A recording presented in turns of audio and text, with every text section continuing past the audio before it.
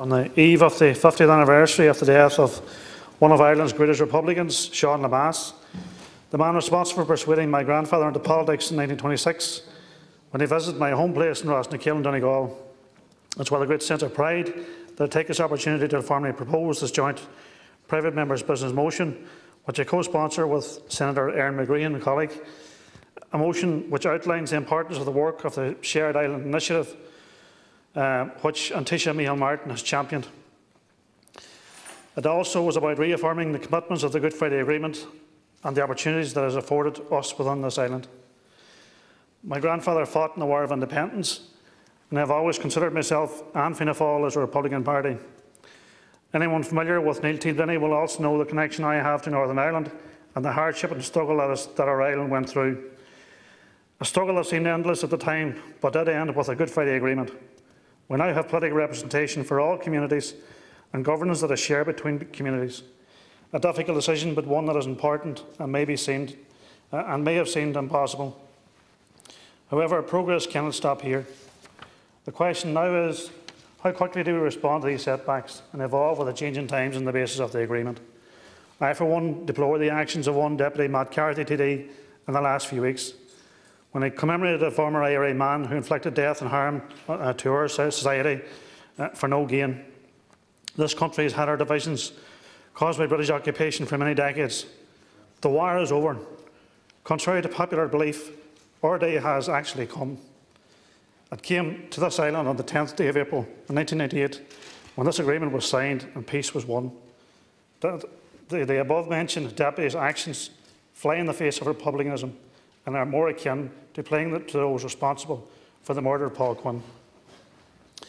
Actions like this need to be called out, and they have no cause or gain to any community on the island of Ireland. The Good Friday Agreement was a victory after a long and violent conflict. This motion seeks to reaffirm our commitment to this historic document and has put an end to decades of violence. Overall, we have had peace in Northern Ireland. We have a society that strives for harmony, and this motion underlines, in the true spirit of the Good Friday Agreement and its signatories, we too need now to strive for that very same respect, equality and partnership. Equality and partnership are crucial to any society, but they are most certainly important in Northern Ireland, and I fear these two aspects may be breaking down in recent years. As a member of the Committee on Implementation of the Good Friday Agreement in this House, I am acutely aware of the damage done to trust and partnership between communities by Brexit and its effects in Northern Ireland and its people. We must continue to repair the damage done and to strive for effective and pragmatic solutions to deep and complex issues and divisions that exist. At the Good Friday Agreement Committee, we have had representation from members on all sides, but we have also seen attempts at playing partisan politics through a forum that is dedicated to partnership, to respect and to equality. I am someone that holds my Republican credentials in high esteem. I want to see the creation of the space for the people of this island to learn how to get along and learn to live among each other in harmony. As someone who represents an area that has historically been geographically cut off from the rest of the island, I implore members of this House to keep in mind that our communities are intertwined. There is no them versus us, there is simply us. I am hearing the rhetoric of running a border poll as apparently the Good Friday Agreement gives the constitutional grounds for it to happen. I hear the constant rhetoric that a citizens' assembly be put in place as soon as. This rhetoric needs to stop. If Irish unity was that easily won, it would have been formed part of the Good Friday Agreement. It wasn't part of it. Our problems are much more complex than that, and some don't want to admit that. What the Good Friday Agreement does allow is for the opportunity to plan for unity for all the people of this island. The opportunity to bring the people of this island as one people of many identities. The politicians and political leaders in the run-up to the Good Friday Agreement had the ability and foresight to create this space. Are we really saying that we as an island nation do not have the foresight, do not have the vision and leadership to finish the job? Unionist leaders allowed that space in the Good Friday Agreement Committee, or in the Good Friday Agreement that they signed up to. Are we really blaming them when we try to bring about a border poll or a citizens' assembly by coercion without the minority at the table? We have been handed a great opportunity to bring an end to decades of division and mistrust. We cannot afford to muck this one up. We owe it to future generations. The parties to the Good Friday Agreement, including the two governments and the US administration, have shown us that a path was achievable. I believe we all now need to ask ourselves in all parties, who are our leaders going to be?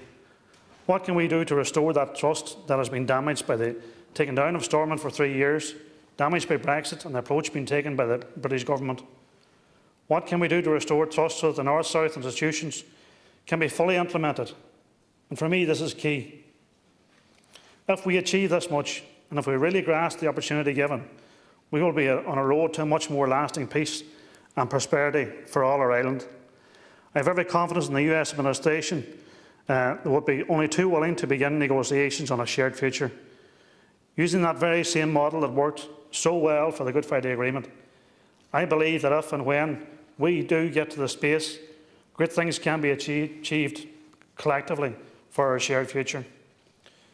We have seen setbacks to cross-border relations through the breakdown of communications through the cross-border institutions that the Good Friday Agreement created. We have seen setbacks in our communities last April when anger and frustration culminated in unrest. We have also seen setbacks in relations between the two government parties in Northern Ireland who seem to be interested in antagonising each other, at times more than they want to work together. All these setbacks are exactly why we have brought this motion to this House. We need reminding of the opportunity afforded to us, the opportunity to decide our own destiny. The Shared Island Dialogue is a real effort to bring trust and cohesion within communities on the island. The Shared Island Fund is there to kick-start that cross-border interagency approach to tackling the lack of unbalanced regional development, and in turn let the people of Ireland know, or people of Northern Ireland know, that this Republic of Ireland government cares by implementing infrastructural cross-border projects that Northern Ireland, and by extension the border region, has been starved of for too long. Peace has been hard won, and peace is not guaranteed. We must evolve and work together to ensure that peace lasts. There is no room for partisan divisions when it comes to peace. We either have peace or we don't. Deep divisions in countries need leadership that is willing to cooperate, and we call for that here today. We need to break down barriers, not build them back up again.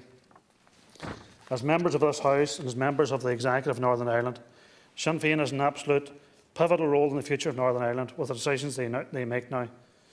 The peace process, and it is a process, cannot continue without their support and consent.